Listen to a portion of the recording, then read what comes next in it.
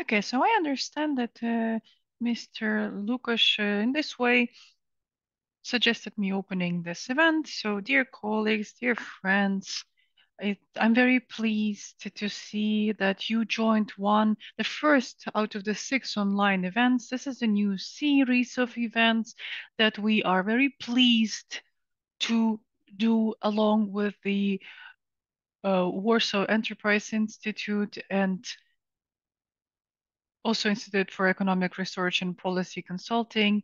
This project that we call Energy Without Borders, Ukraine and Poland Together to Europe. This is a project that we started with the support of OSF. This is the Foundation of Open Society, an international foundation for recovery. And within the framework of this project, our goal is to help Ukraine in the process of joining European Union, and we will be using the experience of Poland on working on European markets, on joining and implementation of EU acquis, also including what Ukraine has already done within the framework of agreement to join EU and what we're planning to do. What differentiates our project from other projects is that we want to focus on separate sectors and the entrepreneurship experience. This is something that goes both for something that we're going to be discussing and inviting representatives from business and business associations and experts, and also our reports that we're going to be preparing. Within the framework of this project, we're planning to have six discussions on six different sectors. This is first thing. If we're talking about six sectors, despite from the beside from the energy that we're going to be talking about, we're going to be also talking about transport and logistics, agriculture, also we're going to be talking about pharmacy, and we're going to be talking about construction, wood processing, and so on. Today, everyone talks about agriculture when they mention Ukraine and Poland. We specifically decided not to talk about it as the first thing, and we want to discuss it closer to the end of the project because really our interest to find and to talk about things that will allow our movement further on to our European future. But I'm completely sure that in agricultural area, we also have a lot of common ground. But let's focus on some areas that are not being discussed that much because they're also worth being discussed. And energy, this is also a topic that is very important, which you can have a proof of us having this panel today and all of our participants today. So before I give the floor to Mr. Lukasz in order to moderate our panel discussion, excuse me, I was probably supposed to do that in the very beginning. This is a technical point about interpretation. We have three languages in our today event. Since you've been listening to me for this 3 minutes, I hope you have already figured that out. But if that's not the case, or there's some issue with language for you, um, below in Zoom panel, on this panel, you have interpretation. It looks like a little globe icon. And there you can choose Polish, Ukrainian, or English in order to be listening to this event in the most convenient format for you. So I hope everything will be working. I am very grateful to all the participants and thank you, our speakers and everyone who joined us today and listening to us. So let's have a interesting discussion. Lukasz, I'm giving the floor to you. Thank you, Veronica, for you starting this today's event, and you talked about our project. My name is Lukasz Wojtycha, and I represent Independent Institute for Entrepreneurship that is working in the areas of economic freedom and personal freedom, and also works with issues as for Ukrainian accession to EU. This is a very important matter for Polish economy, for Polish entrepreneurs. We understand that there are some areas where we're going to be competing with each other, and I think that these interests might be controversial, and there are going to be some areas where we're going to be working together and have some fruitful cooperation. Nevertheless, Poland is full in for Ukraine to become a member of European Union, and this is a choice that was also supported by Poland. We will be happy for Ukraine to enter EU. Today we're going to be talking about energy sector. I'm going to be moderating our today's meeting, and I would like to introduce our participants of this meeting. And Pavlo Stanchak, he is a representative in the EU. This is former deputy CEO of LLC has TCO of Ukraine, and also former member of Polish company PG and NIG. I also would like to welcome Włodzimierz Renhald, who is a representative from Union of Entrepreneurs and Employees Poland, and Maciej Kubik, who is project coordinator for European regulation within the Energy Forum Poland. And from Ukrainian side, I would like to welcome Mr. Maxim Sosoyev, who is a partner in Denton's Kyiv office, Denton's Global Energy Group, and also Mr. Bogdan Srebrenikov, who is Deputy Research Director in Dixie Group, and also Mr. Maxim Karpash and Volodymyr Amelchenko, who is the Director of Energy Programs in Razumkov Center. So within the framework of our project, we were trying to collect all the experts that represent energy companies and research centers and also companies that represent entrepreneurs from this area.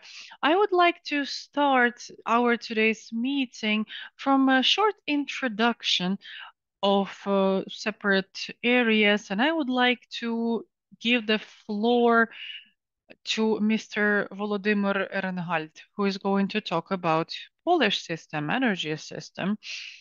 And in our system, we use coal as a main source of power, and we are reducing the amount of gas we're getting from Russia.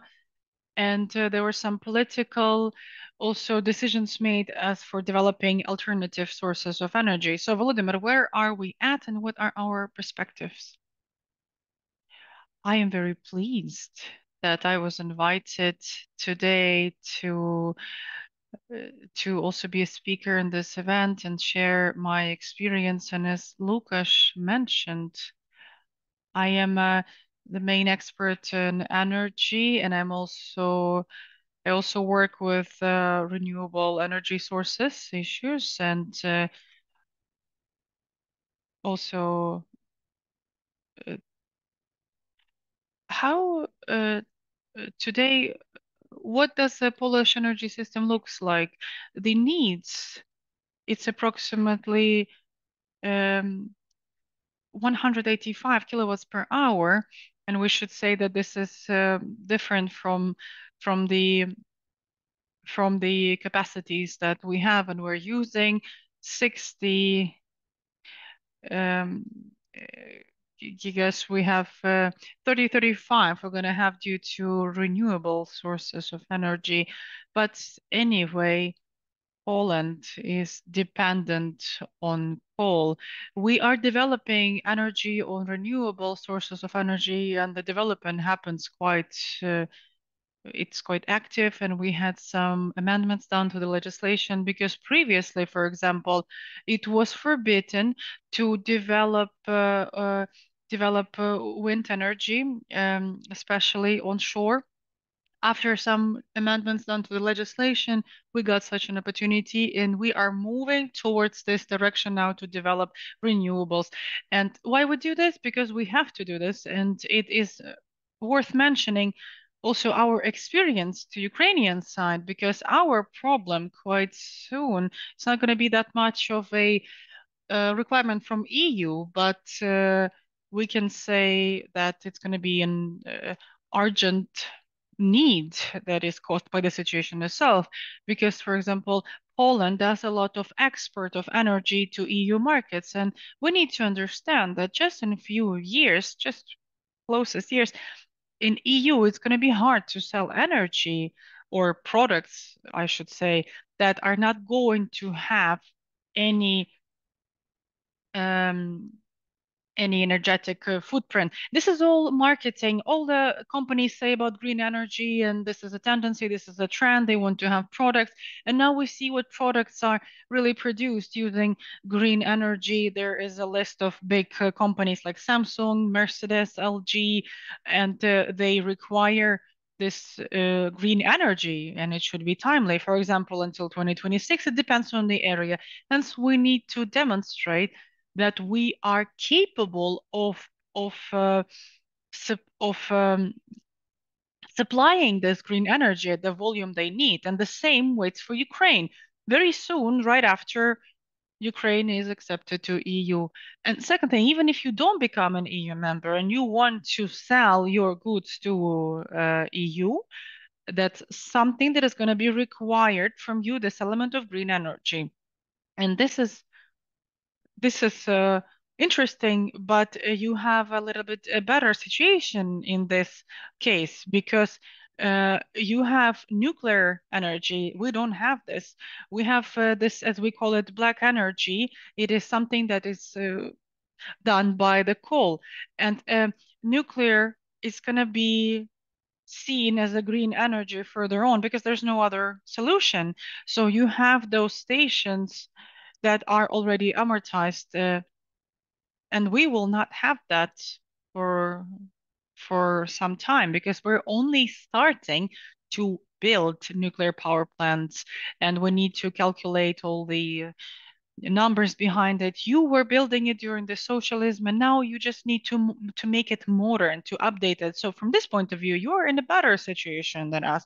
We have we have of course coal industry. You have nuclear industry more developed, and this is something that Devashane said.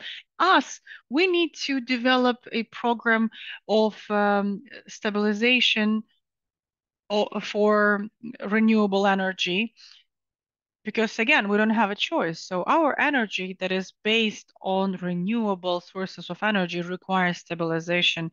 This is our pain, so to say, our focal point. This is the biggest problem. But our cooperation from this point of view must be very deep because you have a big experience on using nuclear energy, and we need to use this experience. And we, in our turn, have experience in working with renewable energy sources. So I think this is something that we want to exchange. I think this is a very cool direction for our further discussions. I think that we will also have some other directions as for our cooperations and opportunities in it. I would invite Mr. Omelchak for him to tell us about the state of energy system in Ukraine and where does it go? Where does the development go? Please, Mr. Valdemir, the floor goes to you.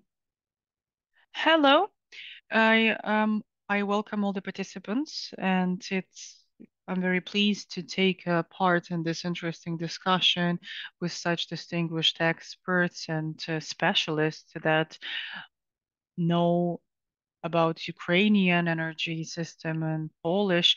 I think that our connection between Ukraine and Poland in this area, this is a very important element overall of broader Polish-Ukrainian policy, because energy, it's also an important element that influences our relationship. And you know that this relationship is long-lasting and fruitful and quite positive, positive enough as for me. As for Ukrainian energy, I would like to say briefly what does it comprise of. So, of course, compared to Poland, we have more nuclear energy developed, and it's approximately 55% in the balance. Then we have uh, we have 25% for thermal generation, and 10% is renewable and hydro energy. So big hydro energy.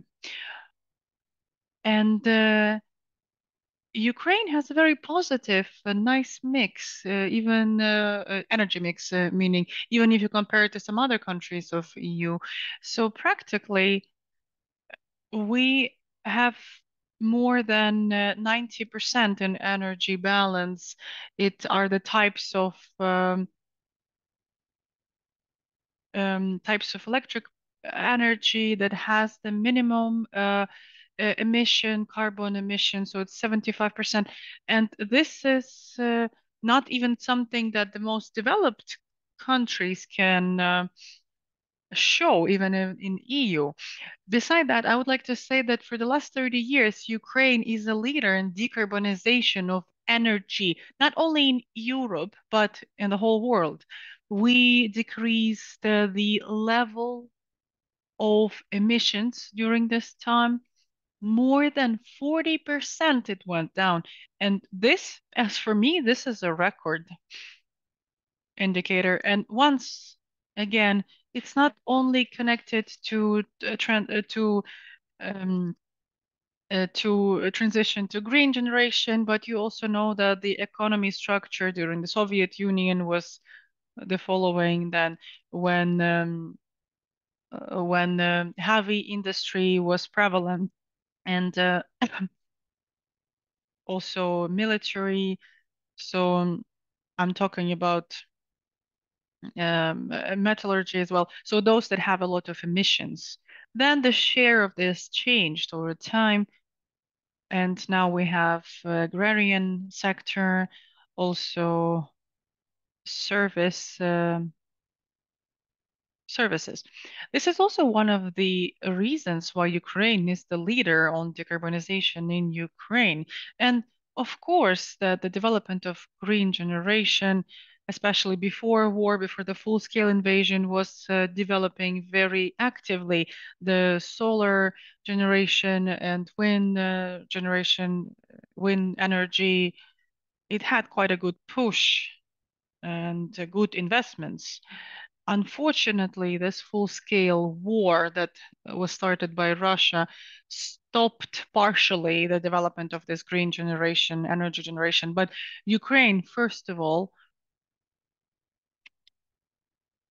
follows European trends and stepped on this path of developing of green energy. And this is the baseline and the baseline of our energy system. And now we can see the renewable energy has went up for the last 10 years within the structure of energy balance from one side. On the other side, the share of the uh, coal goes down as well in our energy generation. And until 2035, it will even go lower, um, approximately 30–40%.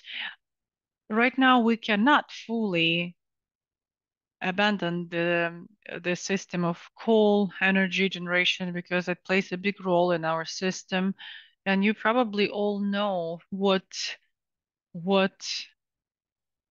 damage our energy system, what destruction happened to the system during the war.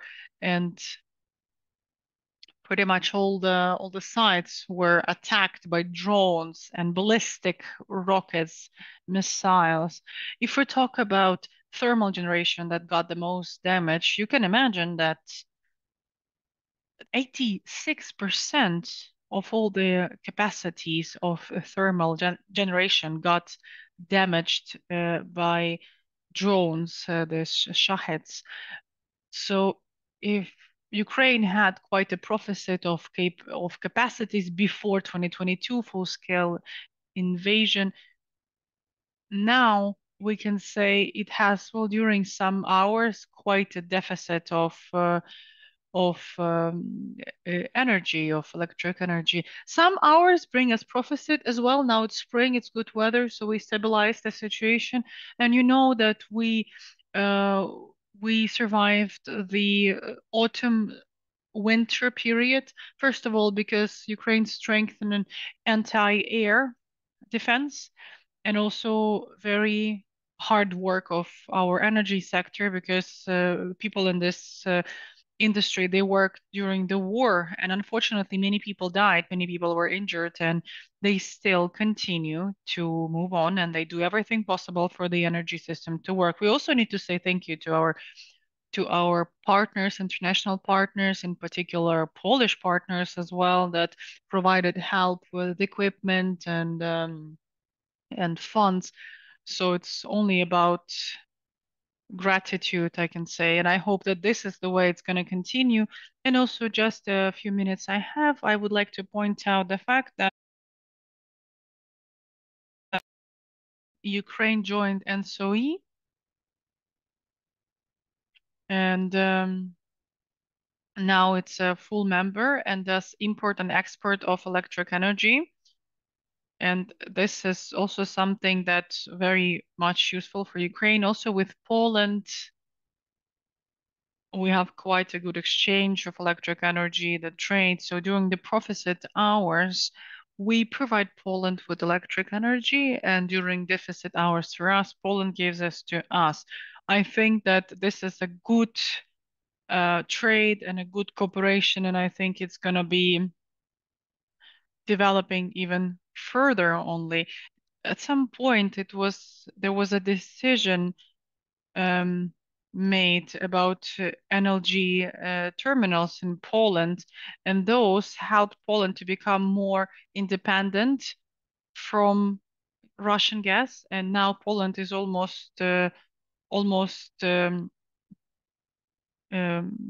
independent from this. I also think that it's going to be possible to join the interconnector north-south, and that's going to help with also some supplies to international market. But for this, Ukraine needs to liberalize some rules for the market. We are going there, and we have the only path to join the EU. Thank you for your attention.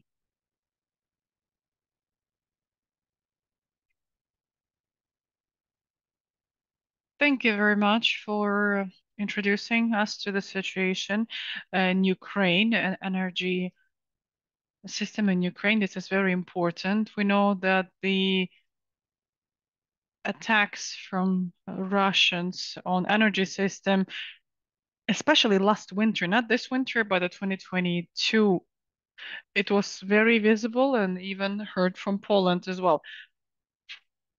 Hence, I have a question to Mr. Jakubik um, about how exactly Polish energy system is influenced by requirements of EU and some rules. Because we remember 20 years ago when Poland was on its way to join the EU, the requirements were different from their side if we compare it to today's. And also the technological revolution that happened during these 20 years, of course, brought some changes to European legislation in the area of energy systems. Hence, it brought some changes to the vision of energy transformation. Some believe that this market of green energy has a lot of regulations, but maybe at least you can get us a better understanding in this case?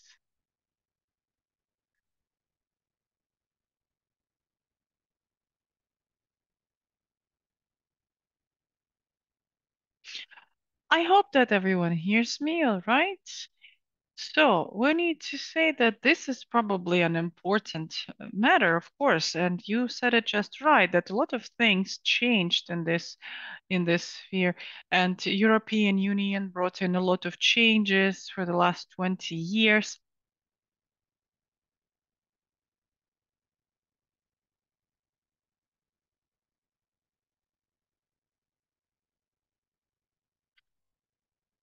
As for their policy, and this area got much broader. And it also worth mentioning that it is, so to say, a key aspect as well. If we talk about the path to negotiation process and joining EU and all the processes of joining, this process of joining EU, this is a process that is also requires administrative, legal side, and that requires a lot of effort from the administration of the country in question. Hence, you need to adopt a lot of changes to your legislation, a lot of requirements from EU, and this is, I think, the key issue or the key problem. And this these processes, this development in this area of energy, and it's not only about electric energy and gas, but this is also about climate and environment. So it is important to have a very cool team that will be screening Ukrainian legislation, that will be monitoring the adopting it to and tailoring it to EU requirements and legislation, then provide a project for such changes, and then implement the needed changes that are going to be accepted by the parliament. And there are a few dozens of some legal acts and so on and so on. And then it's going to be about executive decisions and addendums and all the rest. This is a huge chunk of work that has to be done. And here we can say that we can share our experience not only on this state level, but also on the level of regions and oblasts or provinces in Ukraine. Second thing, these issues, as for the energy policy that have changed during the last years, here I have an I want to emphasize for Ukrainian colleagues that you need to remember it's not only limited to energy policies of EU. mm, European Union talks about energy climate position. So this is something they also take into consideration, the climate issues and the issues on sustainable development, including environmental protection. And this is a big emphasis in the last package that was adopted by EU. So it was a big emphasis, a big stress went not only about the energy policy, but also about environmental protection, environment, and also on emissions. Hence, the energy here of countries of EU has to do quite a lot for almost 30% decrease of emissions, carbon emissions. Hence, including that Ukraine has nuclear energy and those emissions are quite uh, smaller. I think that Ukrainian experience for Polish is also going to be very useful. At some point when we were joining EU, these requirements talking about energy, it was quite smaller list. But I would like you to answer the question, how this regulation impacts Polish policy? Where are those areas where we need to work more, or maybe some where we did most of it? Well, if we are part of this market, we need to hold to the principles of the market, the common market, and some principles connected to the market issues and exchange and government aid and um, also a competitors market, and of course environment. If we talk about energy issues in particular, including talking about the generation of electric energy, for example, that is provided by coal, we have shortened this energy to almost 30%, but we need to accelerate this path because decrease the energy that is done that is derived from the coal. So we have two issues. So it's some common principles of the market, some network codes that are in place in EU that were mentioned in the second package, and also some issues that are connected to the functioning of the market, some processes on limitation, the access to the network. I think those are mostly technical issues that bring us to the situation where we just see there are common principles that are enacted in every EU country and for all the players of energy markets. So all the players have to have the same rules of the game. Hence, when you are on that market, you can use different benefits that come within for trans-border trade of electric energy. Another issue is about environment and decreasing carbon emissions or reducing the emissions or using the renewable energy sources that that allow us to decrease the emissions themselves.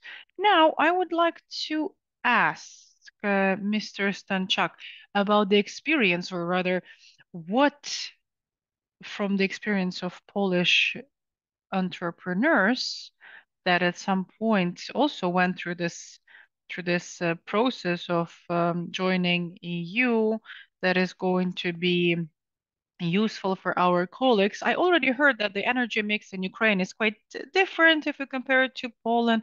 But for example, joining Polish, Ukrainian, so the process of bringing Polish energy infrastructure to European countries or Ukrainian in this case, and can we use this experience? First of all, I would like to say thank you for the invitation and for the opportunity to talk about different issues, and I'm pleased to share my experience, which lays within, for example, in Poland. Um, I worked in the energy system before Poland joined EU, but we were developing different projects. Some of them were done after Poland joined EU. For Ukraine, the gas pipeline operator is on the market for a few years already, and something that could be useful for Ukraine. Um, for Ukraine, as it was showed in the um, uh, uh, as it was shown in a good example of gas pipeline operator, and to join NSOE, it's NSOG, and this is something that would allow to start functioning earlier and become an equal member on European Union. But I would like to concentrate on gas right now. I would like to share this opinion that in Ukraine, in Ukraine, a very big emphasis goes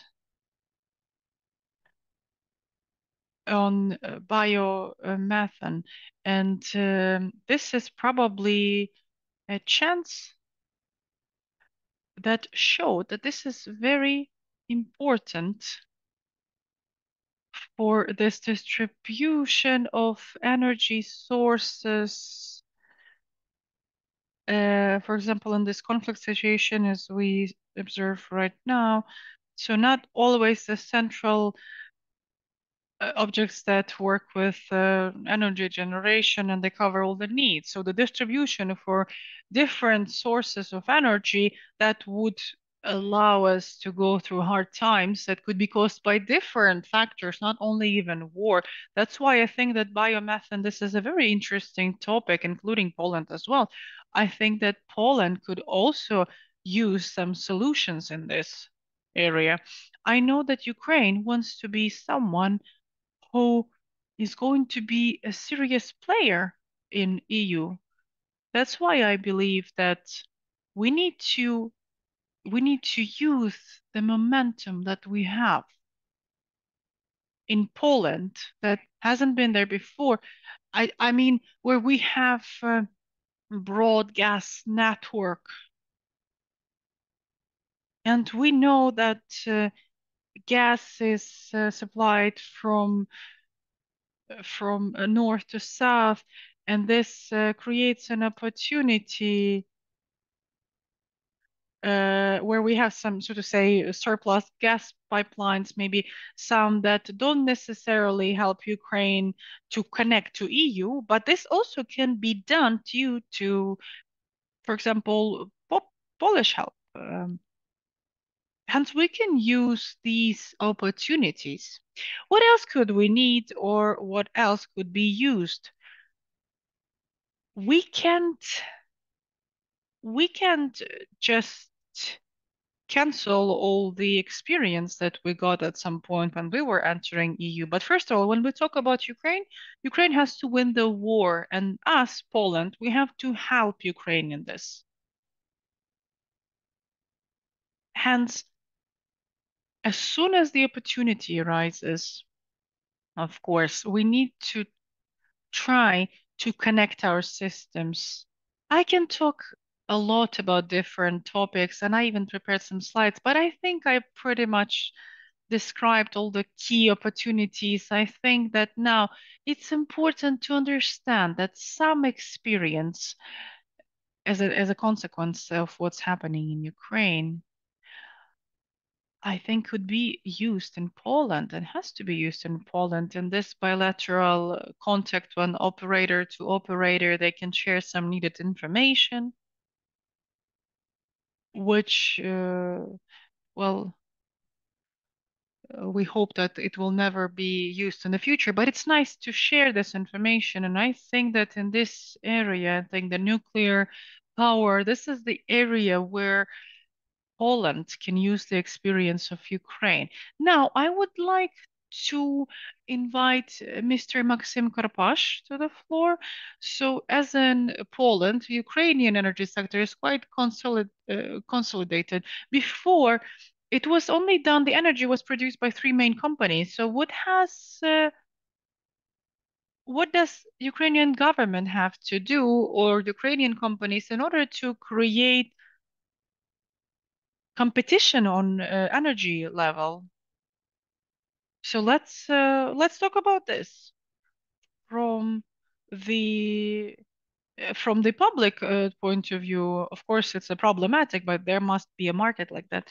I'm very pleased to see Mr. Pavlo and other colleagues. We worked on different projects, different situations, and your question is very interesting and very relevant. And now, I'm a part of those that believe that the prices for energy must be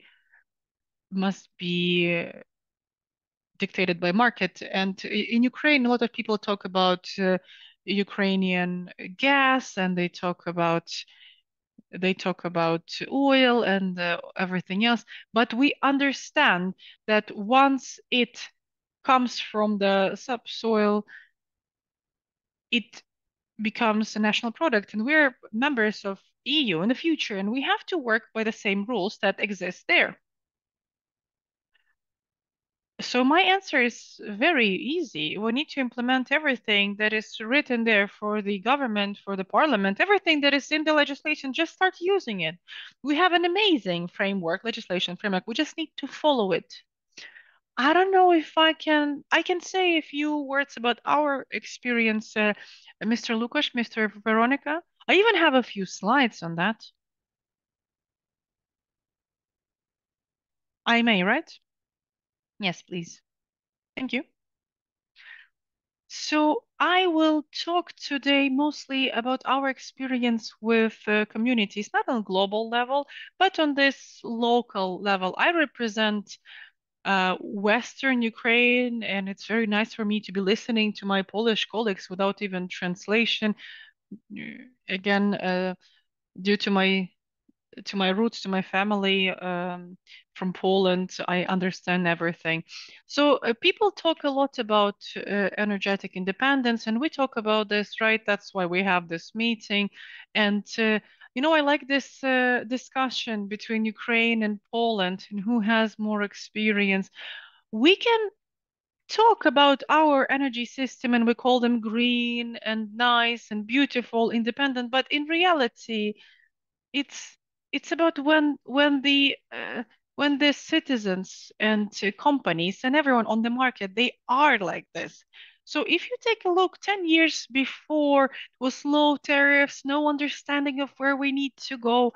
When we started talking about some energy efficient system, we just got this, the deer the eyes of the deer before the headlights.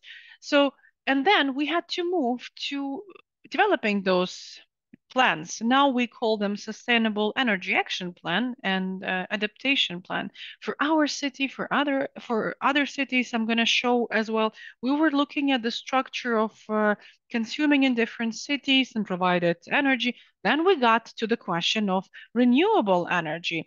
By the way, it was done by with support of Institute of Economic Researches, and we had a research in our area where we need to implement things, where to put our efforts.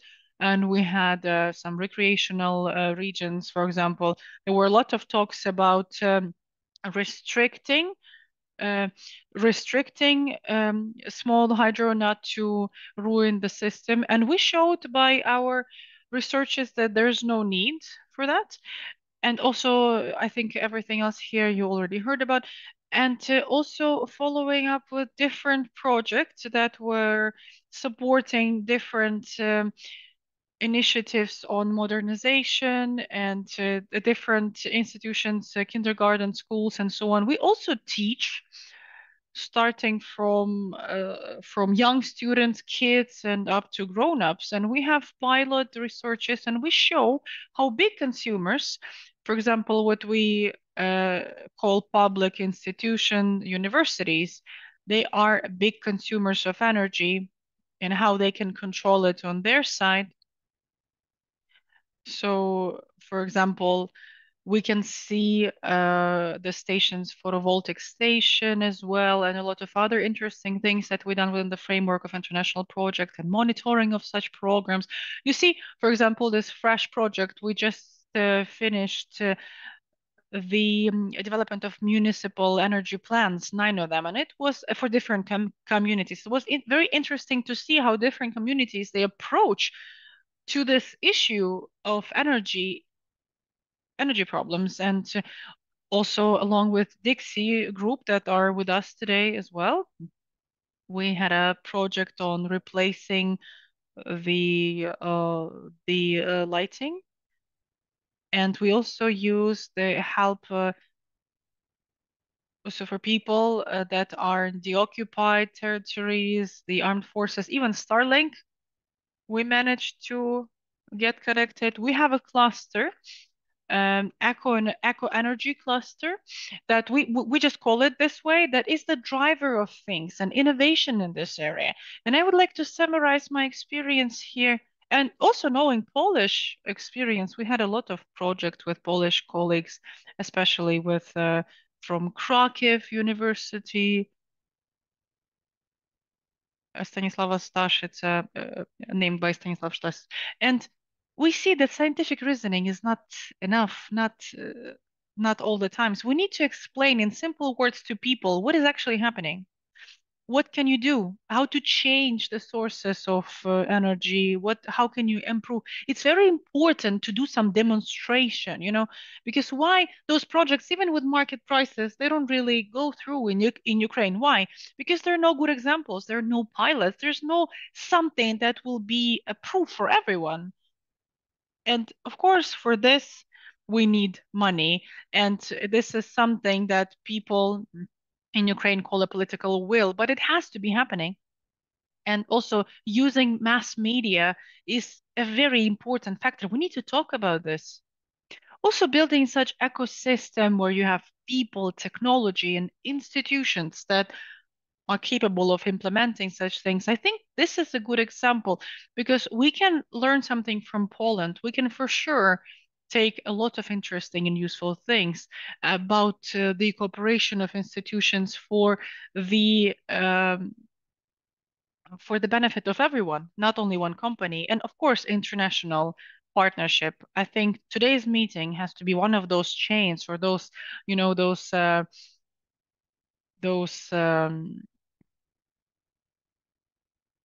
bridges that will ensure the cooperation of Ukrainian business and infrastructure with Polish in order to integrate. I think that Ukraine, obviously, after joining all the gas and electric grids of Europe, we have to be going together towards this and also using and providing some experience with EU.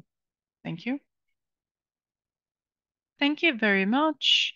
And a similar question goes to Mr. Matej Jakubik. What has uh, what does the Ukrainian government and entrepreneurs have to do to in order to adapt to European requirements to be capable of competition and to be an important element of European energy level and strengthen the position of Ukrainian consumer and decentralized Ukrainian energy system. This is very interesting what Mr. Professor was showing just a minute ago, because this is a very interesting system. This is a very interesting approach to creating new eco energy system that includes local producers and also opinion of the consumers. We went to this lower level, and I'm very pleased that those processes already happen in Ukraine, that they are being implemented, that there are ideas, there are people that want to implement these initiatives, because this energy transformation that is happening in EU, it has to be happening in particular also on the local level. There has to be local initiatives. There must be people that will take on this sometimes this burden even to implement all of this. But there also must be some legal solutions that will help those processes. There has to be this atmosphere, on local level. There has to be some cooperation with local authorities for those projects to be actively and successfully implemented. And I believe that there also has to be financial support of such projects for those projects to be implemented. In Poland, such projects, we have already implemented quite a lot of similar projects, and including those changes that were done to draft bill, a lot of those projects. If we if we talk about photovoltaic sources of energy or solar, during the last 5 years, we increased the production up to 15 gigawatt. I mean, I mean, photovoltaic panels that are installed on roofs. So if we talk about the cooperation on local level, then I believe that we can implement a lot of changes. Of course, there's some changes that must be done to the legislation, but from the other point of view, we also need to foresee additional funding. Maybe on local level, it doesn't have to be very big. So for us, it's 4,000 zlotys, but it's not a big amount, but at least it's something, and people will feel this financial support as well. We also need to remember, where does it come from, this financial aid? It comes from the money that the government gets uh, from the payments. If we talk about the decrease in emissions of CO2, I know that Ukraine, when you become member of EU, you will also need to enter the system of trading in regards to CO2. Hence, you will be you will have to popularize some support programs. It's either additional financing of some measures and programs or some other means of decreasing CO2 emission. This is very good that there's an area of additional financing emerging from the side of different European institutions that work in the area of energy. In Poland, I know that Poland managed, well, maybe not quite perfectly, but with the issue of energy infrastructure that at some points can it's maybe a little bit too old, but I know that the need of using electric energy for different sites, the additional financing was happening by international partners and the state budget of Poland. While in Poland, energy um, is formed uh, this low this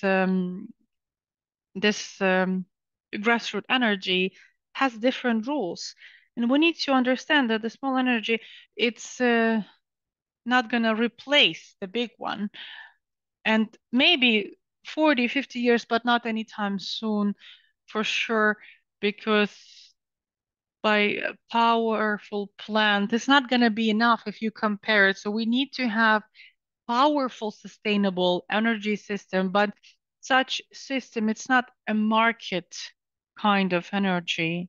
So we need to understand that no matter what we're going to be doing on the energy level, there's always going to be government. Even if we privatize all the energy, people are still going to be accusing the state that the energy is too pricey and this is all the fault of the government and so on. We understand that.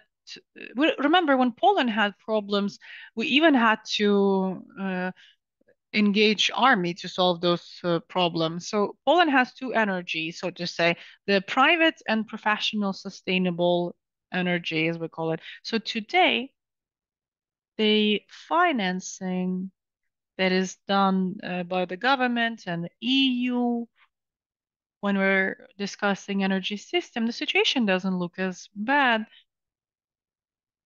And we see that the intensity is okay, transmission capacity is okay. So this energy is seen as an army. It has to be governmental, it has to be strong, and has to be capable. So this national lines I see as an army.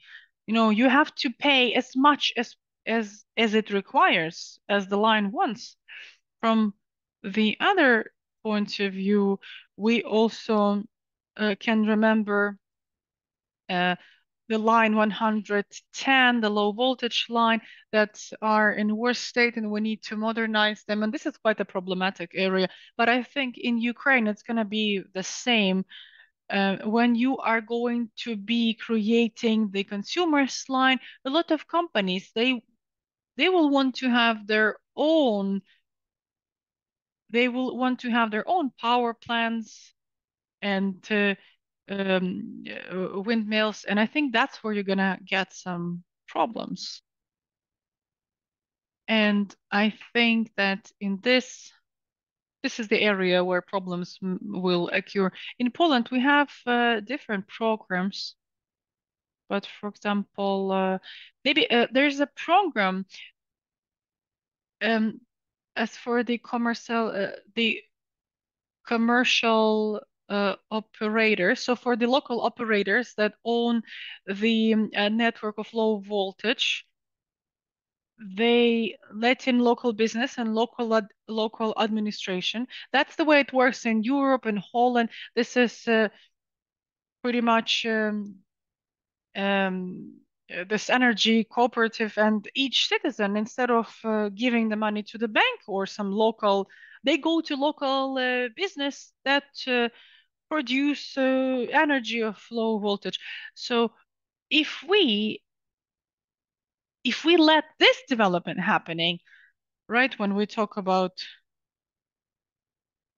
commercialization, we will feel the results and positive results of this opportunity when operators, they bring in their property, but they require transformators and so on. But the money they get on the local level from European funds and local authorities.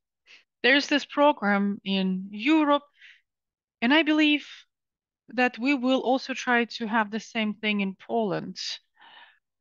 Poland requires a lot of money from European foundations in order to develop the renewable energy and also for distribution of energy. This money will be getting to us, and it's going to be easier to develop the existing system. But we cannot talk about the development of any network without the education aspect of it, because this is something that is connected to many conflicts on the local and higher levels. And I think in Ukraine, you will also have some issues with this. But for this, in order to solve this problem, EU allocates some funds. So what can be a problem in Poland? Lobbying the interests, certain education, conflict of interest. In Ukraine, the same. We encounter these problems in Poland, and I think this is the same that Ukraine is going to encounter when they become member of EU. But EU allocates money for that. It's very good that you have nuclear energy. And I know that 100 line was going to Rzeszów. Now we change it to 400. And I think that your line of high voltage is not bad. Uh, Things that are getting destroyed right now, it's awful. But this high voltage line is very, very not bad. And we have a few lines of uh, middle and high voltage. And I think it's also important that Ukraine also builds lines of low, medium voltage. And we, of course, will be happy to share our experience in exchange of your experience on using nuclear power. I know you have amazing experts in this, and we will be happy to hear everything you have to share about this, because nuclear power is a very important element. This is a very serious area, and we will be happy to use the information you provide us. Thank you very much. I see that from the point of view of energy transformation, some powerful groups are getting created. And I would like to address Mr. Sergei Srebrenikov. Creating this ecosystem and including certain values, and we talk about environment protection and energy safety. Hence, we know that energy has fundamental meaning for society. Hence, it's mentioned quite often during political discussions. So whether Ukraine is ready to increase the market prices on energy, electric energy. Is there any plan on how to transform the electric energy system, including the requirements from EU? Thank you, Mr. Maxim, Mr. Lukash. I'm very happy to be here today.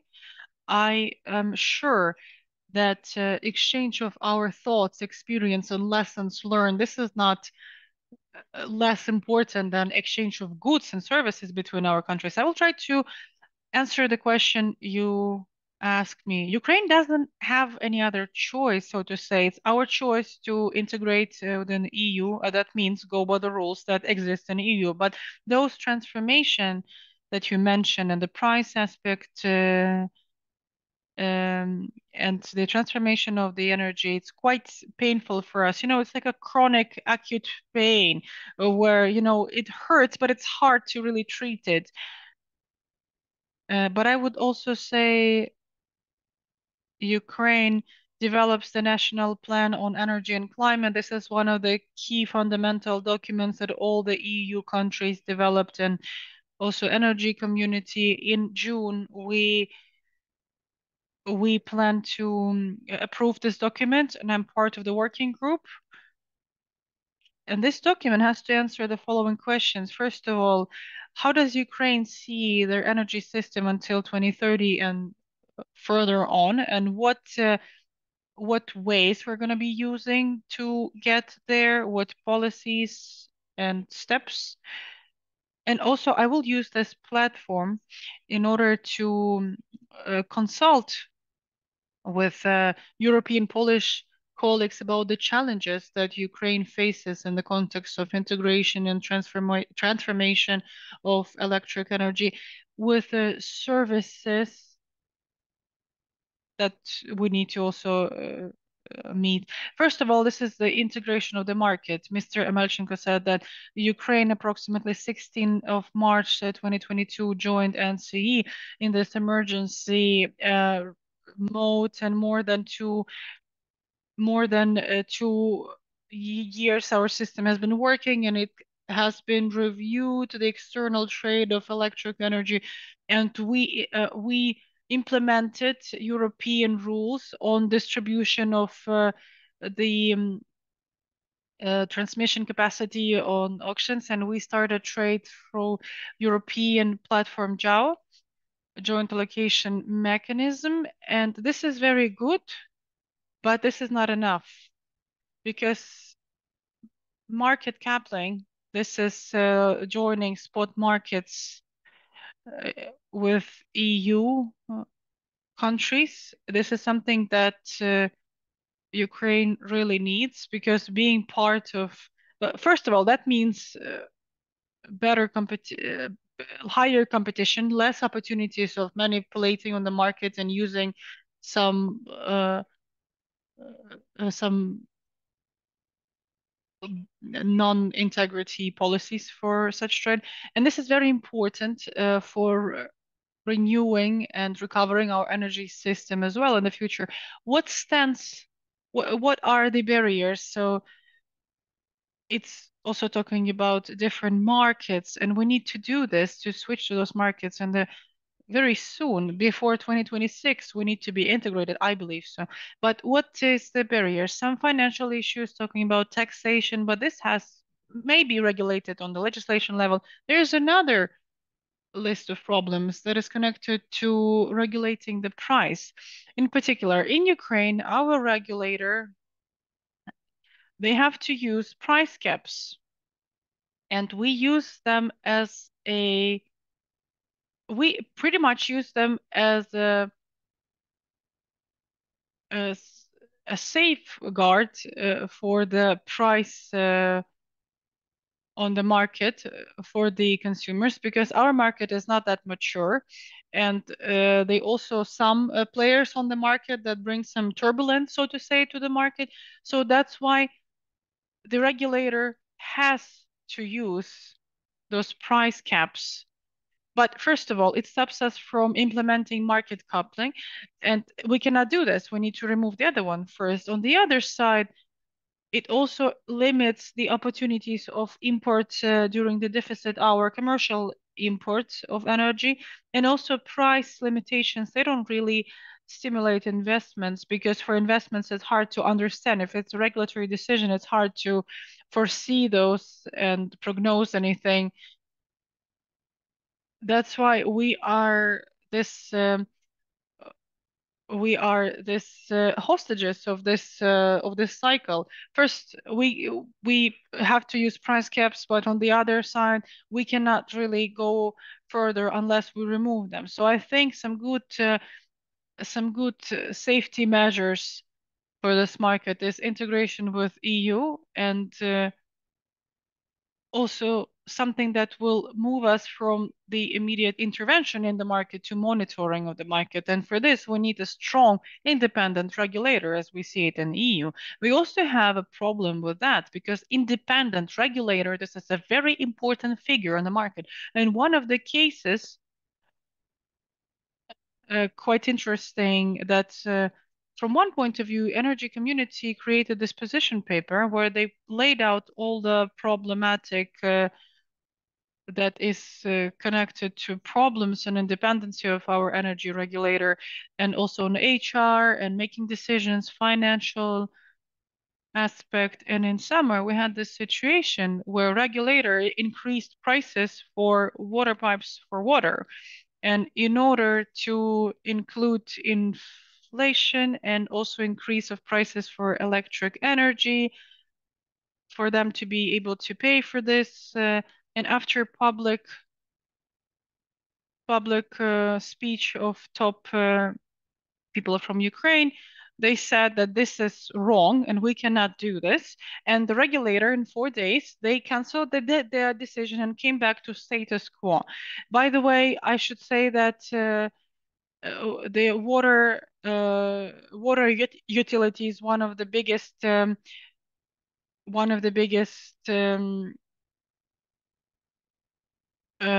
debtors also on the market. And of course, other investors and Polish investors, they don't really want to go into market where you have debts, right? And this decision of the regulator, this independence, quote, to quote, it doesn't really allow us to solve the problem.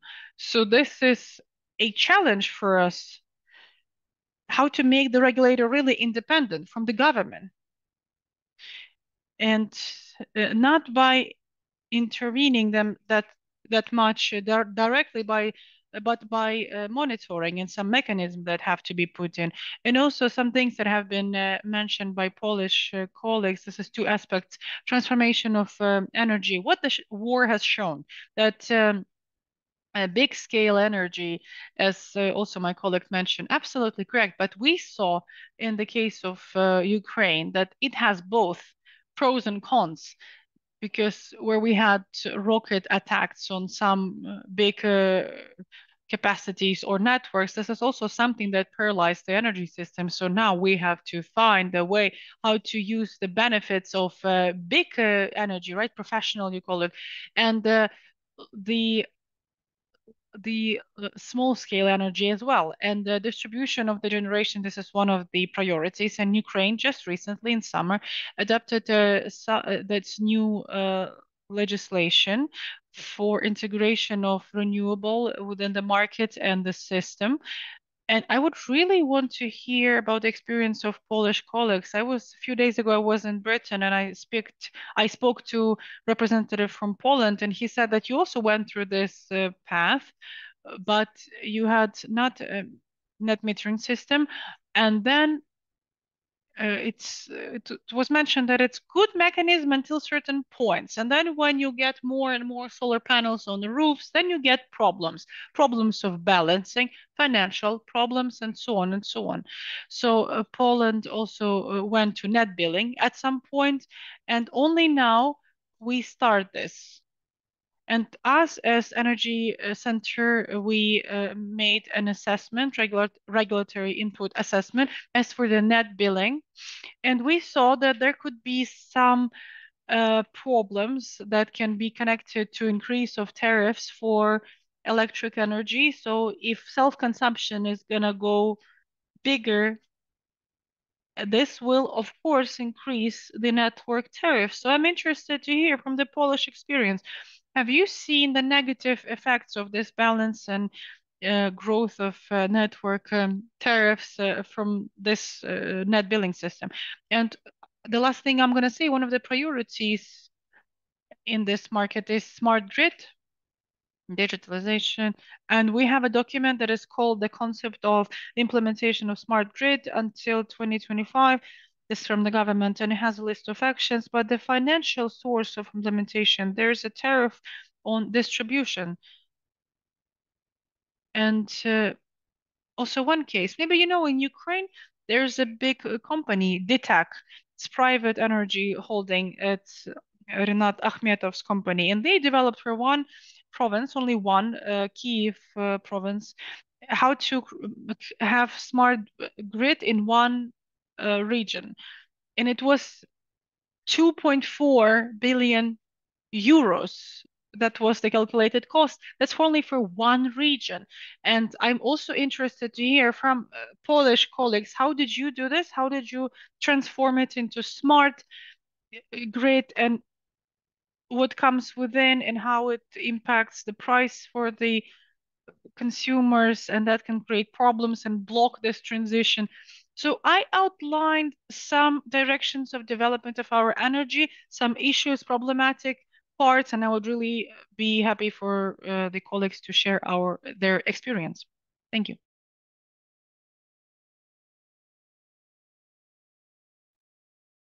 Well, thank you. And this is a very detailed areas. Now we are at this point talking more broader about our level, but thank you very much on about bringing up the position of independent regulator. Of course, it has to be there within the energy area. That's why I have a question for Maxim Sasoyev. What are the main challenges and what are the main chances for Ukrainian energy sector that are connected to integration of Ukraine to EU, including in particular Polish experience? Ukraine has a transparent vision of system management, and I believe that here one of the most important elements of this strategy has to be the creation of a transparent regulatory environment because this will, of course, impact the funds, both Ukrainian and European, and how this independent regulator goes within the policy of Ukraine. I also would like to share the experience in this area, and I would switch to Ukrainian now. So, my vision is for the regulator really is similar to the comments of my colleagues, and that we need to work with the independency of the regulator. And we see that not always some decisions of the regulator can be really described as independent, and there are some problems.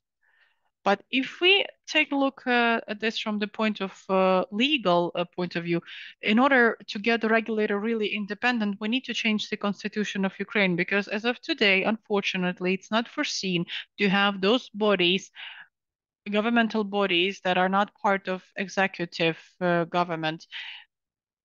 And there was a decision, a ruling of constitutional court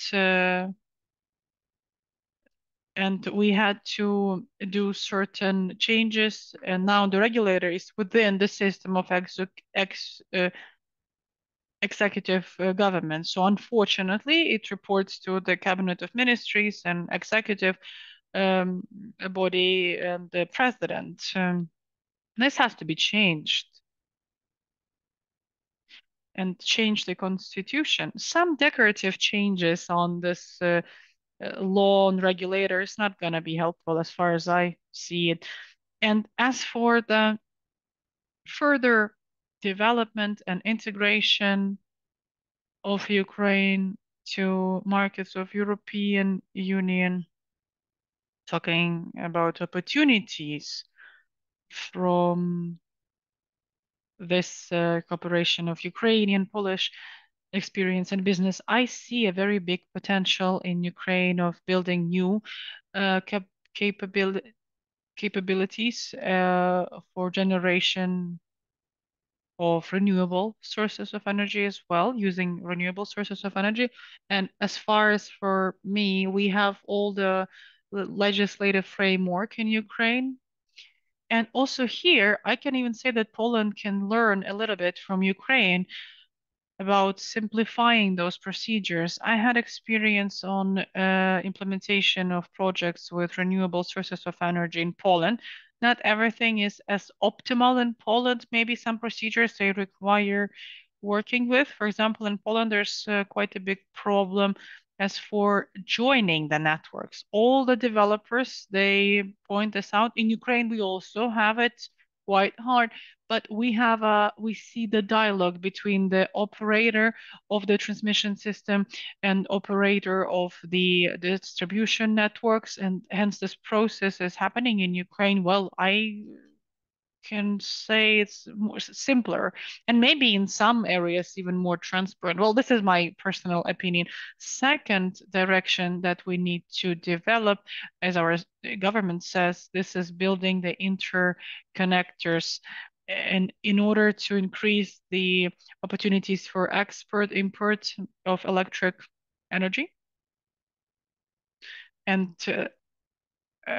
some numbers were mentioned to get it to the point of 7 gigawatts. And in reality, it's only probably possible to do 2. And of course, it requires efforts and investment. And I had actually a client I talked to who was ready to put in his funds as well. And also some some colleagues mentioned that they want to build some interconnectors as well.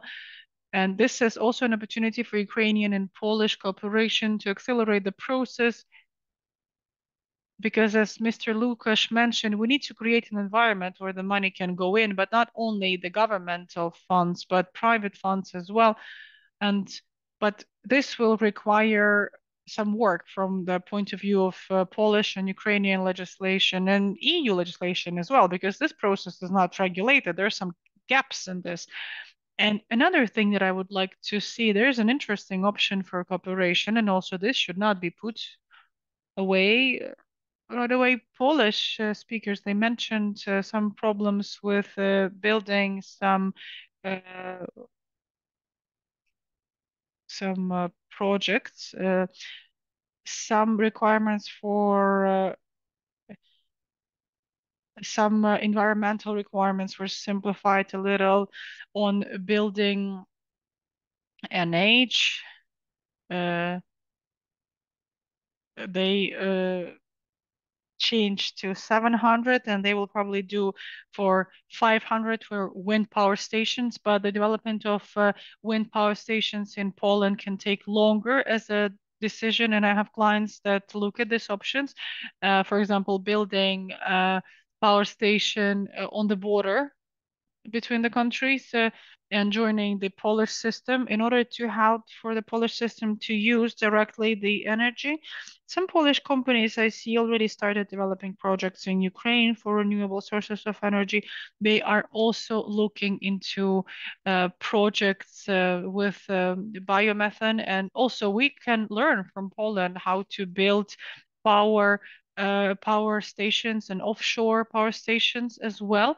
What we have that Poland doesn't have, the experience on how to build and connect biomethane systems. So here, Ukraine is a little before Poland, and Poland is a little behind in this area, so we can also share experience. And I also think that the exchange of resources and specialists, maybe from Ukraine to Poland and so on, in order to exchange experience. As for improving the legislation, yes, we have quite a lot of inconsistencies with EU acquis, and we are working, and step by step we're implementing the changes. And in certain aspects, even we are even before some European countries, because we also have we work with the Secretariat of EU that take care of us implementing things correctly. Some regulations on clean energy package, the fourth package, have already been implemented in Ukraine. For example, I took part in developing regulations on operators, and not all of them are even implemented in Europe, but for us, as for the directive of the fourth energy package, have been implemented already. So just to summarize this, my vision, it's possible to cooperate. First of all, Polish companies, they can develop projects of renewable energy in Ukraine, invest, and there are already companies like this, share experience that that we have in Ukraine and in Poland, take part in building and reconstruction of electric grids and gas networks as well. There's a need. We have opportunities for that. And Ukrainian companies also can do something similar, but I think it would be mostly the need from the Polish companies and Polish business to enter Ukraine and help with this transformation, transformation and reconstruction, because it's interconnected. Thank you.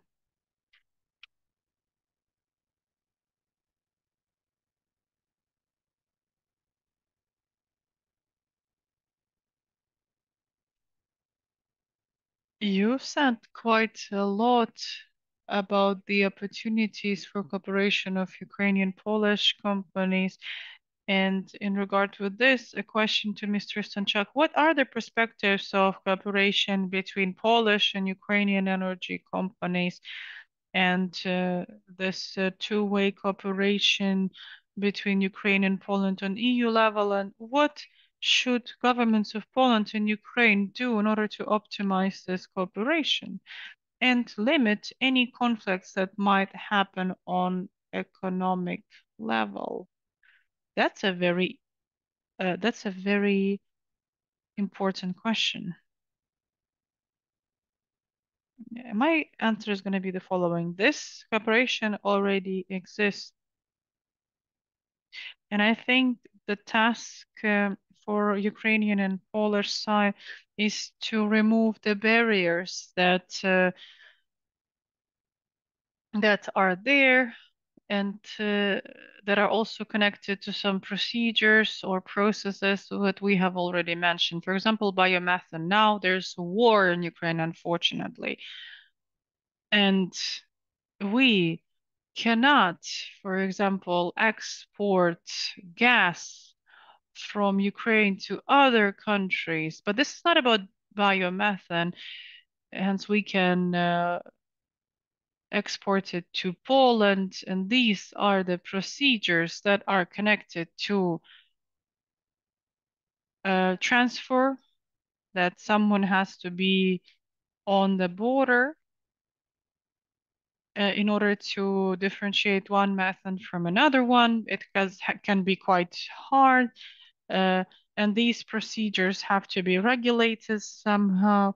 Unfortunately, there's no good examples if we talk about European Union.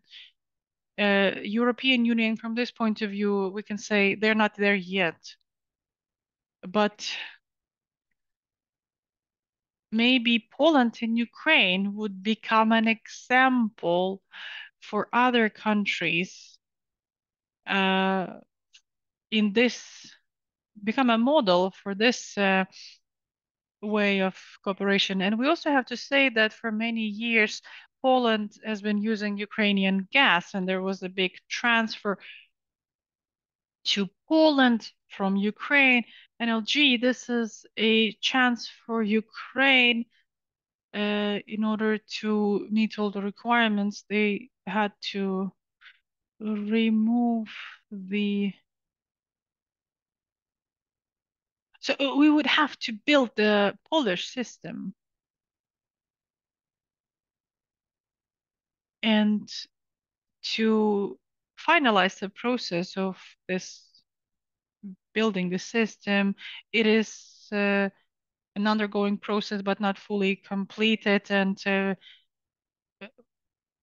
this would allow our cooperation between Ukraine and Poland to strengthen and go deeper. If we're talking about gas, natural gas, of course, this is something that we are talking about. Of course, the biomethane share will be increasing, but who knows? Maybe at some point, gas is going to be completely replaced by biomethane at some point. But we need to remember that uh, Ukraine has something that Poland doesn't have, big storage that can be used for accumulating that energy and storing that energy or bioenergy or some other energy. And this has to be balanced in order to balance the energy market.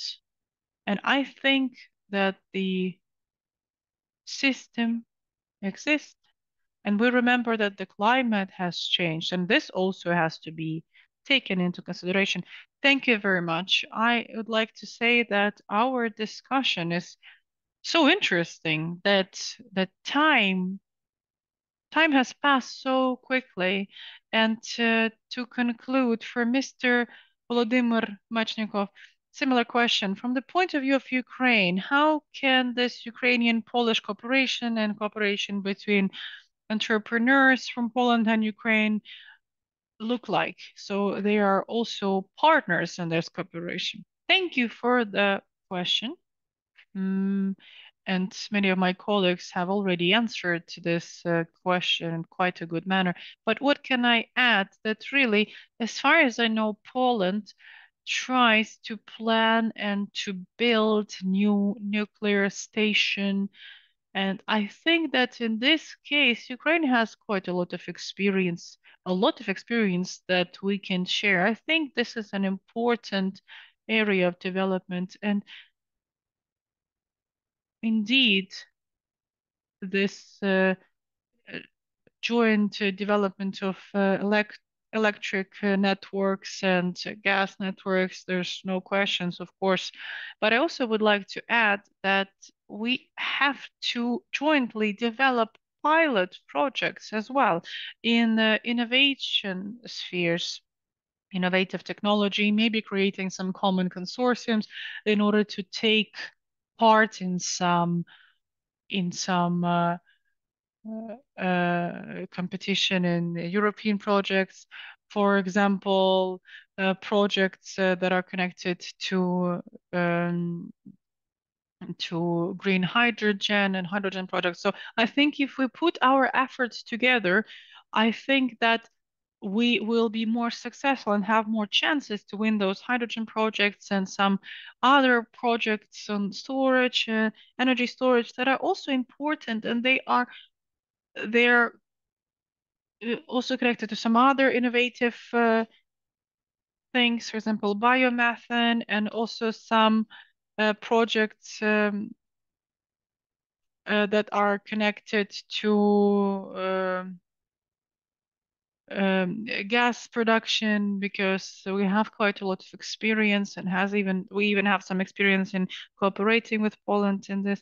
I would like to point out a company in Poland that at some point it's Kubhas that really developed a big gas production project. I think we can also cooperate here together because Ukraine has top two storage of natural gas in Europe. And I think that together with Polish companies, we can go into this development together, our common development. And here, I think we should not fear competition because competition is the drive of the progress. And we should not separate each other from competition. This is a wrong path. And I think the path that was uh, was selected by Polish agrarians, we people that work with an energy area, we should not follow the same path. We need to show the example that we don't fear competition. We can work together in many industries and show this example to other industries, including agrarian, to show that there's no need to fear competition. Thank you. Thank you very much for this amazing answer. So our time has went out so quickly, and of course, all points of view are very interesting. I would like to say thank you to all of our speakers, all of our participants, everyone who joined us today. I would like to say thank you all. We almost had 127 participants, and we see that energy is a topic that is very important for development of both countries, and there are a lot of areas of our cooperation before us, and I think that we will continue these meetings. We already exchanged some contacts in the chat, so we count on this joint projects to be emerging. And I also would like to say thank you to the organizations that helped us to organize this meeting today. And the result of our today's meeting will also be such a report on energy system of Ukraine and energy market in Ukraine, and also preparation of Ukraine for joining EU in energy sector, and also using the opportunity, I would like to invite you to our next seminars that are going to be also dedicated to other areas, and we will be sending invitations to you. Thank you for your attention, and till the next time.